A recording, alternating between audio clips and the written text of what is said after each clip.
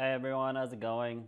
Hope wherever you are, you're healthy, safe, happy, and keeping yourself busy in these strange times. So, this is part of the video that I said I will be doing. Hopefully, we can produce one of these per week. I would like to get some feedback from the audience watching, and if you have any questions and things you want to learn, things you're not sure about, send them through and we can go over them in these videos. So as a part of today, I've decided to just go over the basics and show you some of the things that has been put together for you. And we have old mate here watching over us. So hopefully everything goes well. So as we move forward, these videos will change. I will adjust the quality, I will adjust the room and everything else to make it more presentable and less distracting. So before we start off, my name is Amin Rafiee. I'm not sure how many of you know me. The ones that do know a bit about my past and what I've been involved with over the last, God, how many years is it now? 7 or 8 years. And I'll put some descriptions in the next video as to what I've done. Though, just a summary, I have taught blockchain based technologies and applications, as well as decentralized technologies in 3 different continents where I have lived. So that would include Australia, Australasia, Europe, and America, mostly within Mexico. So those are the places I've been. Blockchain protocols and the way they are understood and utilized within different continents differs greatly, and depending on where you are, people have different uses for it and different opinions about it, and the way the development occurs and its applications are quite varied. And we will go over all of these things, and I aim to have various topics to discuss. So some of these include crypto ethics, which I think is quite important. A lot of people don't know that this space is actually built around certain principles, and these things are quite important to establish so that people that come into the space understand that it's not just the technology, it also comes with a certain way of thinking, or at least not so much thinking, though behavior. So for example, privacy is important, respecting other peers and how they would like to do their work is important, and the lack of hierarchy and more implementation of task-orientated paths and such things. And a lot more involved in that, though that's just some basic to give you good understanding. And then we'll go over crypto history, which I think is quite important to note how different projects have attempted to bring forth various technologies and implementations of decentralized technologies. And then innovation. I believe there's a lot of projects out there that have done amazing things, though unfortunately due to hype, news, and the financial reasonings, they may have been left in the dark a bit. And I would love to go over these technologies and innovations and show you different projects that have implemented such things. So for example, to give you a small sample of that, it would be that the average person thinks cryptocurrencies, and then they think Bitcoin, and they think, oh, what a huge waste of power, even though that's a debate on its own, which we can discuss, and we will actually. There are other methods of mining that do not require huge computational power, or if they do, they're done in a different way, which uses them in a way that you could argue was not I have to be careful with my words, because some people may say it's being wasted. I don't see it that way, but utilized in a different way, let's say. And we will discuss all of these things. And of course, the basics of what is a cryptocurrency, how these apply to your daily life, how you can get involved, where you can purchase it, and where you can spend it, and how to find these locations, how to find other people that are involved with it, and the security parameters behind it, how to keep yourself safe and your cryptocurrencies secure. These are very important notes that I think would benefit people greatly. And the other aspect is how to have a Swiss bank in your bank account. It's just that simple. I think personally it surpasses a Swiss bank, because that still requires a physical location. I believe what Bitcoin has to offer and other cryptocurrencies is that you become your own bank, and it adds to self-sovereignty. So these are some of the aspects we will discuss. The course will begin next week, and look, we're setting everything up. The foundation has been set up quite nicely. We've been working quite hard on that and making sure everything's in place, and it's important to note that.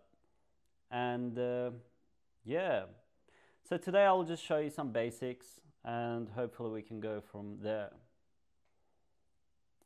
So those of you that want to partake in Bittopia, I just want to note as well that Bittopia isn't about offering courses or education on blockchain.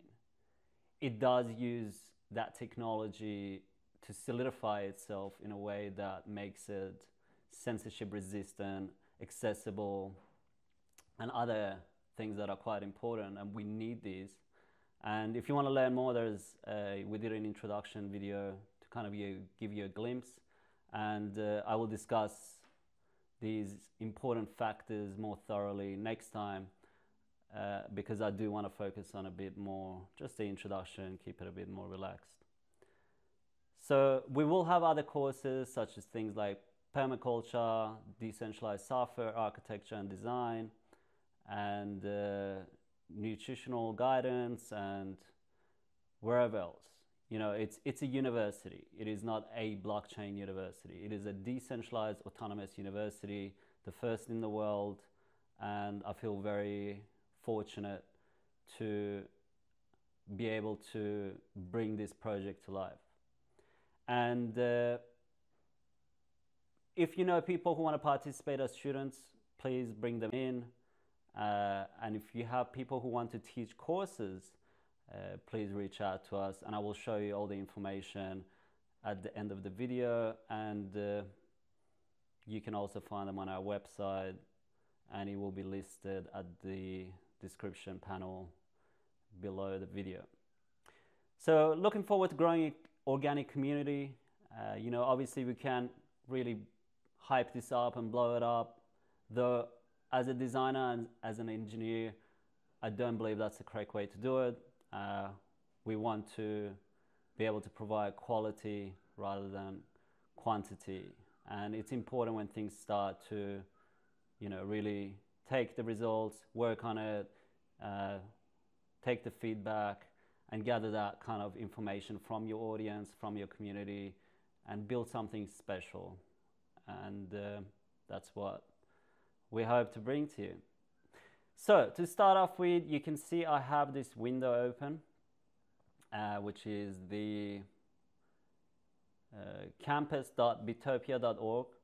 Put simply, this is our community or university campus, let's say. It is the place where you can participate in conversations. You can create your own chat rooms based on whatever topic you desire to discuss or build a community around. And you can join existing channels. So you can either go to campus.bittopia.org, or the native mobile app is available on Google Play and App Store. It's called Rocket Chat. And once you download Rocket Chat, it will ask you to join a server. So for the server name, you can obviously put campus.bittopia.org, and then you create a username based on your email address, or you can use the social logins, which would include, I believe, Google, Facebook, LinkedIn, and GitHub. And either way, you end up at, whether it's the app or the web platform, you end up here. And the campus, you can see the conversations without signing in, though to participate in conversations, you do need to sign in. And you can kind of see the updates of what's been going on, what's been said. It's been minimal because, as I said, it's much more important to have that foundation. And these are the things that I will discuss as well. What makes a project more likely to succeed? How do you build your community? How do you build decentralized applications? And I really want to make sure that I point out the aim of this course in particular, Introduction to Decentralization, is not to make things complicated. It's for the average person to understand what decentralized technologies are, and for them to participate in it, and to remove all that heavy and, I would say, unnecessary volume of information that gets in the way of people adopting the technology or being a participant or wanting to learn about it. And so we try and keep things very friendly, user-friendly, and informative in a way that you can take it away and do what you need to do with it, and apply it in the way that you believe should be applied. So this is the chat room. You can go on there. It's linked to Telegram as well. If you have Telegram, you can come on our website, bittopia.org, and you can access Telegram right there. And that will bring you to our Telegram group. Telegram is an open source variant of a messaging application similar to that of WhatsApp. I like it, and a lot of communities that are supporting decentralized technologies, and also other people in various countries use it because it's open source, and the person that created it has done a great job respecting people's privacy, and a lot of options you get in there. For example, you don't need to give someone your phone number like WhatsApp. You can just create a username, hide your phone number in the settings of, under privacy, and then share your username in that way. And your username can be anything you want. So I like those features, and I like that it's open source. And a lot of communities and groups are on there. So not only will you have access to this by downloading Telegram, you will have access to a great number of the crypto decentralized projects where you can participate and learn about those various projects, etc., etc. Though that will just be one chat room, which will be the campus. Though if you go to the actual campus, Bittopia, via the app or the web platform, you get access to a lot more channels. So this will be eventually where most of the conversations will take place, because we do need a lot more groups than just one, and it gets a bit messy creating all these different groups within Telegram. Okay, so that's how you get involved in the conversations. If you want to ask questions, if you want to know how the courses are, if you want to suggest people to become students, you can send them there. Or if people have courses they can come and teach, they can also go there. Anything really, it's where the people are.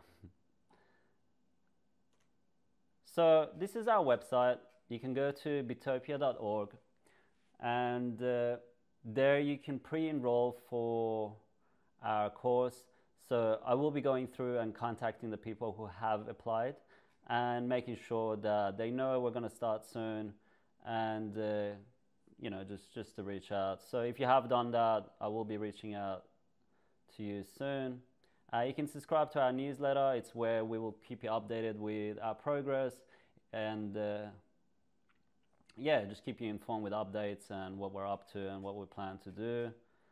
And that's pretty straightforward. So if you go to pre-enroll, and you will see that it's quite simple, just name, email address, and what are you looking to learn.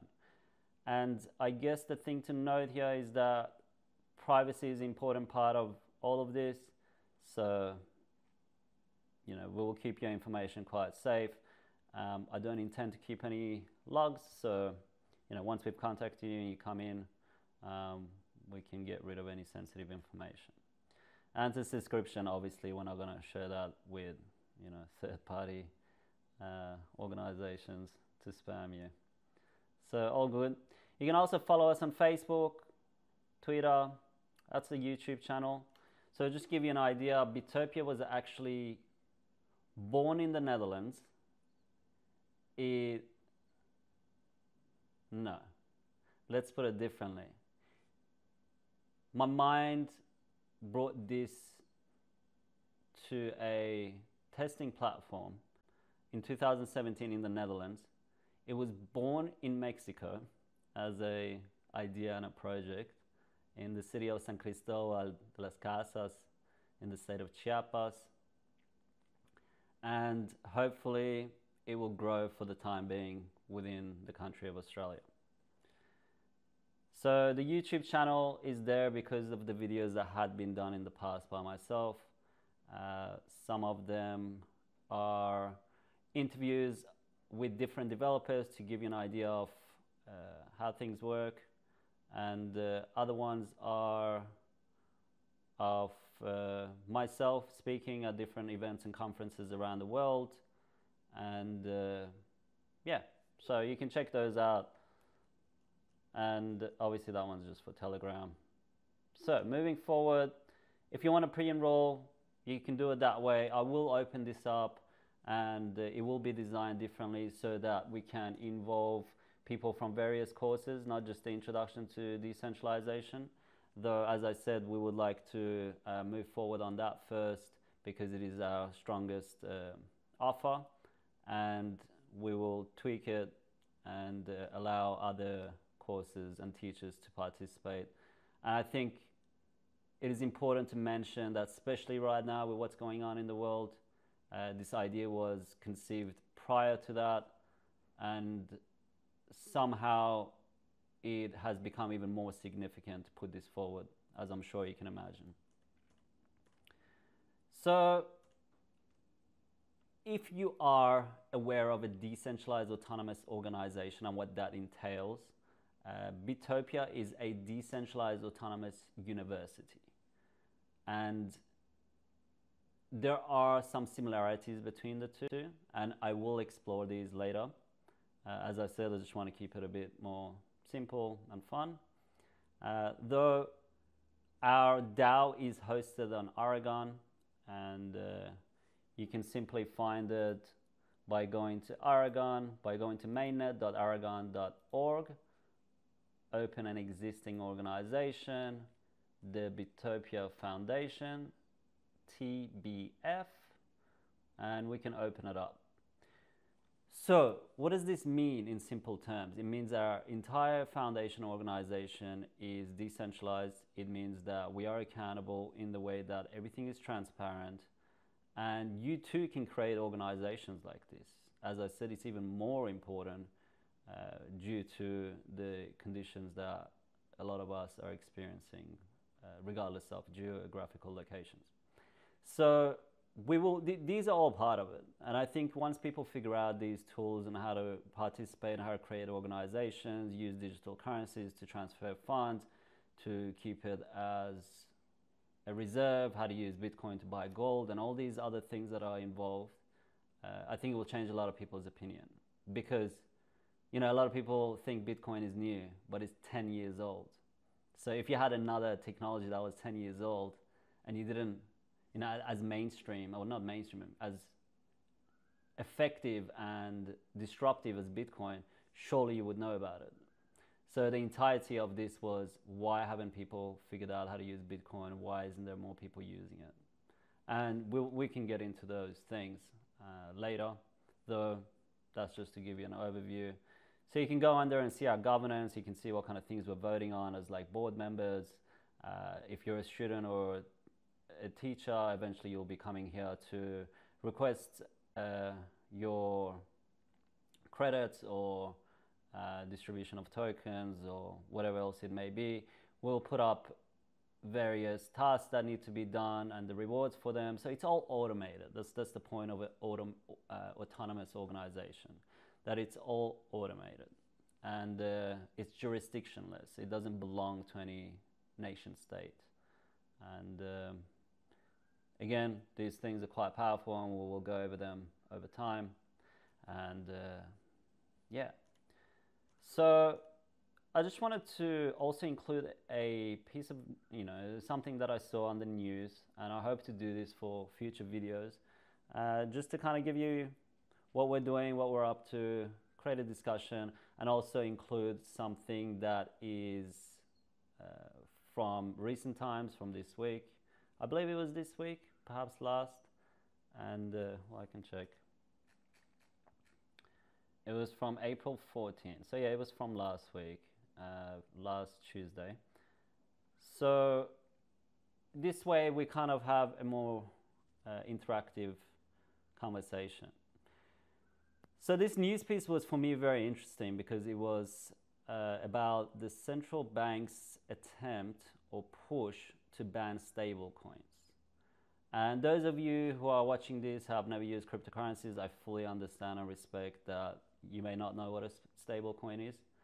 And, one of my greatest desires is to remove that lack of knowledge and to remove that hardship that people face. I mean, if I didn't know everything that I know, I can only imagine how hard it would be to navigate through these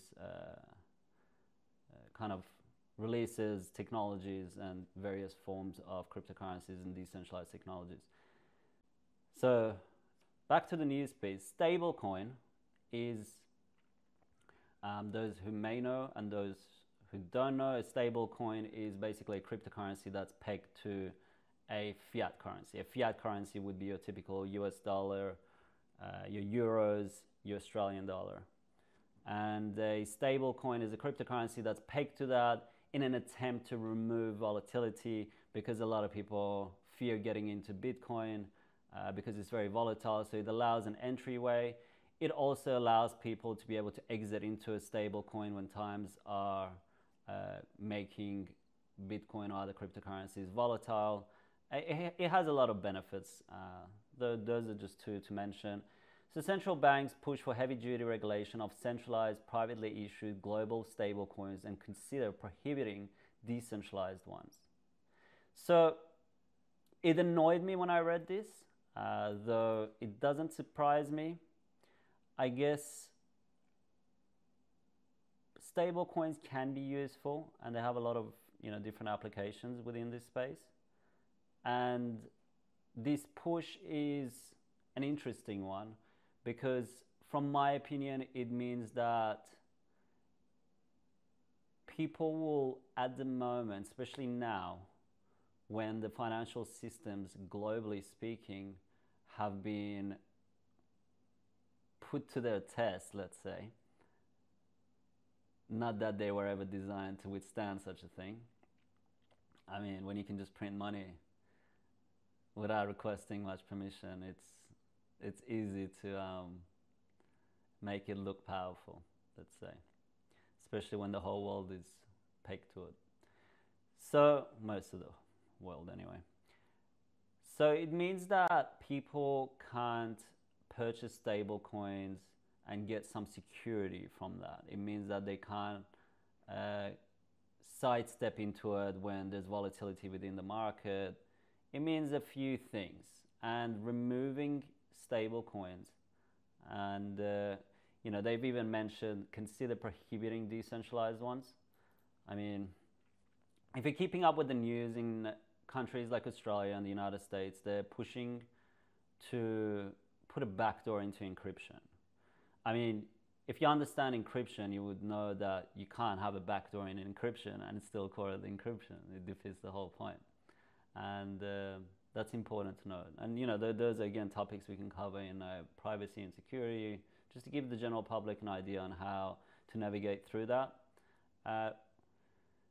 So that would affect, from my opinion, cryptocurrencies too, because Bitcoin and other decentralized cryptocurrencies utilize encryption for transactions, and that's what keeps them secure.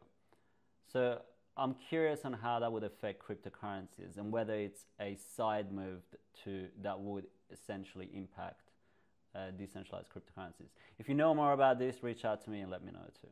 I would love to know. But getting rid of the stable coins and going after them is an interesting one. Some may argue it's good. You can't have currencies that are unregulated. Some will say no, this is terrible. Some will say screw the stable coins. No one even needed them to begin with. So you can have various perspectives on it. For me, it was just annoying because, yeah, as I said, not surprising, but it is annoying, especially prohibiting decentralized cryptocurrencies. Though I hope by the article they mean prohibiting decentralized stablecoins, which would include DAI, which is one of the cryptocurrencies based on Ethereum. But we will see, because DAI has a great amount of application within decentralized finance and various other applications in the decentralized realm. And it can be pegged to your own token if you create one to give you some stability and security. So yeah, we will see how that goes. And that's it for today. So moving forward, I will bring up our links. So we have a Facebook page. You can go on there and ask questions, Twitter, YouTube to watch some videos. This one will be on there. And Telegram if you already have the application. Otherwise, if you're new, campus.bittopia.org, and reach out, let us know if you would like to participate in this course in particular, but also other courses that we'll be hosting, and as well as if you know people that have courses to offer. And if you want to contribute, you want to collaborate with us, you find the project interesting, we'd love to hear from you. And yeah, so my time zone is in Australia, so just keep that in mind wherever you are. Today is the 23rd of April. It is currently 4:50 p.m. And yeah, looking forward to building a community and hearing more from the people interested in this project. I believe this project is going to be very special, and it has taken me 7 or 8 years of full-time experience within a wide array of different projects to come up with this. The bits and pieces that's been included in its design and structure are very unique, and yeah, I'm very excited. I'm glad to put this together. So that's what we're doing. Looking forward to hearing from you.